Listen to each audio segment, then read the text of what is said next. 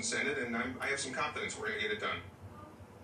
No, I'm very impressed with the Broad Solidarist Caucus because you try to put politics aside and at least find some common ground. It looks like enough has been found here that you have. So, Congressman Johnson, to you on that, do you think there's enough common ground that this will pass?